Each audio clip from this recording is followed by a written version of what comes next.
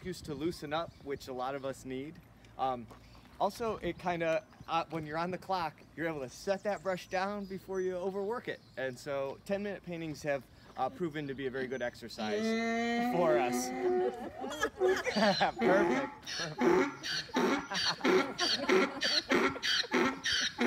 We'll see how this goes. We talk about animal disturbances, right? So, do I have someone that could time me? Yeah, so Carol, you can begin it. Okay. Yeah, I like to show off. So for my stain, I'm going to use the two-color stain that we're familiar, that you have seen from me before. Start with ultramarine blue for my darks. This is where the tall cypress will be on the right, and sort of a group here, street, or lane. So that's my blue stain. Now I'm using quinacridone magenta as my warmer stain, although it's a cool red. When working on the 10-minute paintings, you gotta just keep moving. You're on the clock, be thinking about the clock, and no getting. One thing I like about the 10-minute painting, sometimes my students, when they're unsure, they'll freeze. And so when they're on the 10-minute clock, there's no time for freezing. You gotta just keep moving. Another benefit to 10-minute painting, sometimes you gotta just think less, do more. What I prefer, you just, in the act of the painting, you just do. And once the painting's complete, then you look at it and reflect. And you think about what you did well, do that again next time. And what you did, which you don't like as much, you sort of learn through the repetition of the painting. So we'll do as many as we can today. After the stain is done, I like to do a reduction. That's where I'll wipe away the light shapes. Here I'll be wiping away the light of the sky between the stand of cypress. As I'm squinting, I see that the road is also very light. And you see the scenes start to come together. I'm going to wipe away some light to suggest the direction of the light and shadow across the path. A little light beyond. And some sky here I had missed. I'm thinking about drawing right now. I can't decide. Will I draw? I'm going to skip it. I got 10 minutes, so I'm going to fly right through. I sort of see my scene clear enough, so I don't feel like I need any drawing for now. Ultramarine blue, I'm going to paint my darks first. So I'm going to paint the dark cypress tree. No worries. Like that. So as I paint the cypress, I'm not going to paint it all as one color. I see color variety, so I paint the top a little darker. As you look at the top of the cypress against the sky, it's darker than the lower part, which is seen against the trees behind. There's a smaller cypress here, just in front of that one.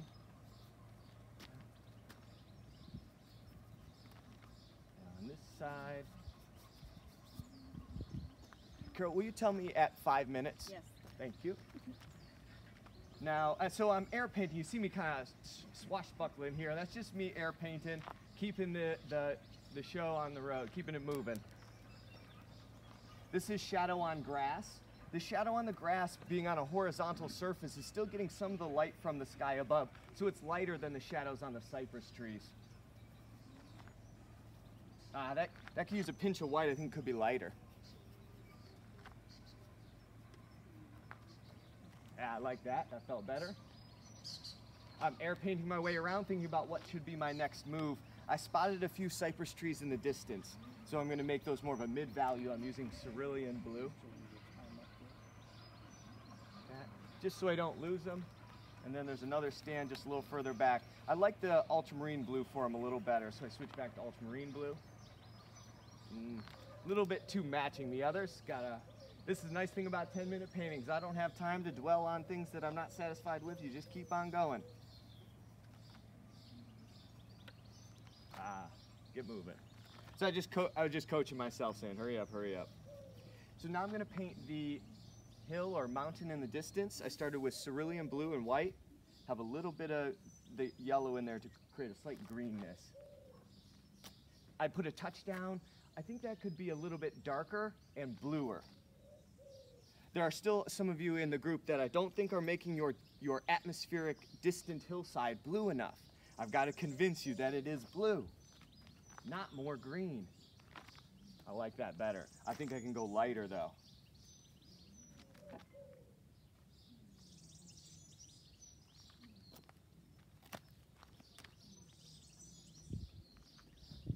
And then I've got some of the similar colors on the other side. Whoops. I touched that, the old blue, the greener blue that I did not like, our blue-green.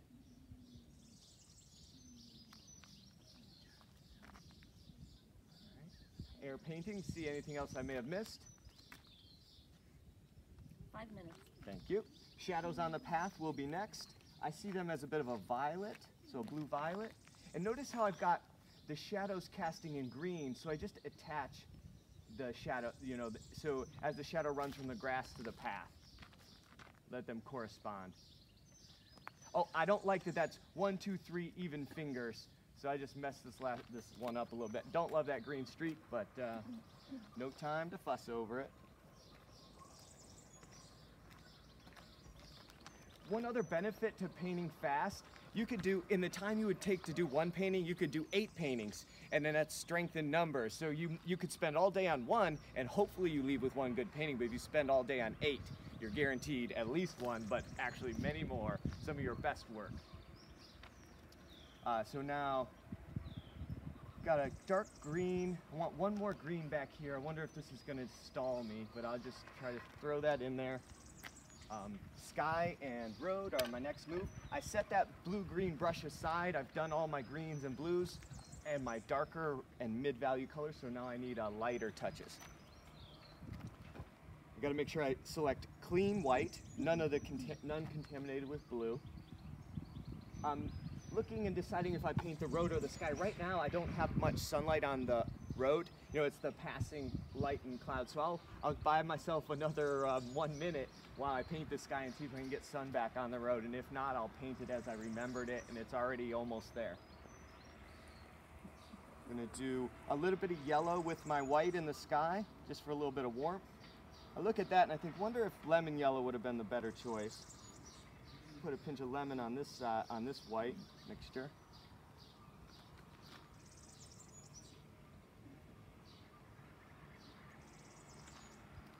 And now I need some gray for the clouds. I'm using what I call memory color. These are colors already mixed on my palette rather than drawing from the direct from the tube colors at the top. This has to be considerably lighter than the mountain. If you squint and see the mountain to the sky is much lighter. Even though they're gray clouds, they are lighter than my distant hill or mountain. And the clouds are just a little darker up further in the sky. Not dark enough. Try a little bit more.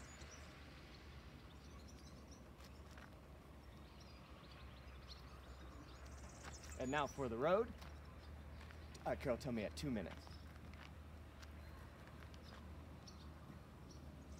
Now for the path, I have just a very hazy sunlight on the path, but I know I'll make it a warm. That's probably too warm for back there. That's 2 minutes. Thank you. That could have been up close, and that's too lemon. I like more of an orange. So I mix some red with my yellows.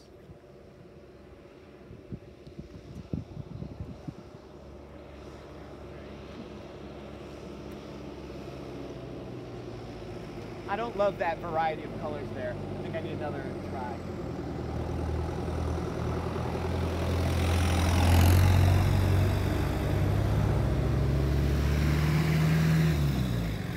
And Carol, give me a 1 minute warning as well. I might be there.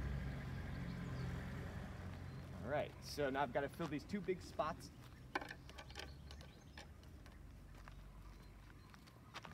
Sunny green on that side, so I want green and yellow. All the sounds of the farm here.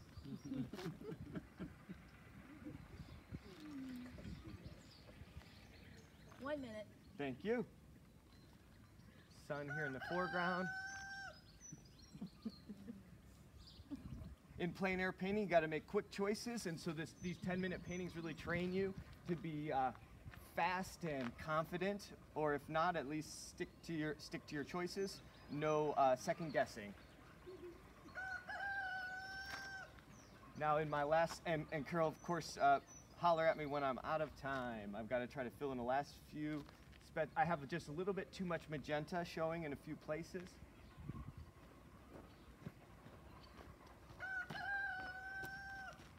And then to strengthen the cypress just a little bit.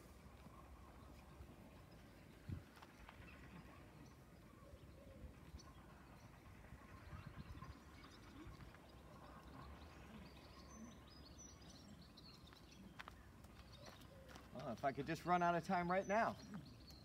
And time. Okay. So there's my 10-minute painting. With all the distractions. Beautiful. Thanks. Yeah, it is. Wow. So I hope this gives you guys courage to try it out. I'm going to try another one for you all. But when you're getting started, it'll feel very scary, but really it's proven effective for a lot of my students. And this lesson I got from Carol Marine's book, Direct Painting. And so one of my students did it, and I saw the great results, and so now I share it with everybody.